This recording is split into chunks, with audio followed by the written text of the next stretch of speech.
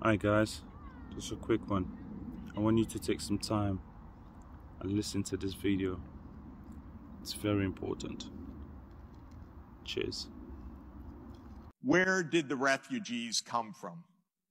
I don't mean did they come from Syria or Afghanistan, that we know. But why did they come? They came because of war. Where did the war come from? From my country.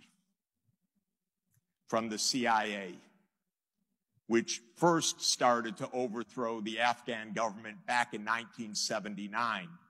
The U.S. has been involved in Afghanistan in war, both covert and overt, for nearly 40 years. Iraq, absolutely against international law, of course, often called the most dreadful foreign policy decision in modern times. An absolutely unprovoked war, killed hundreds of thousands, displaced millions, created disaster, blowback, and refugees.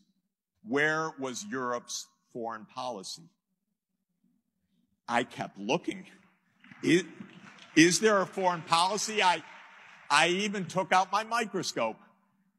I couldn't even find a microscopic foreign policy because there's no foreign policy to speak of.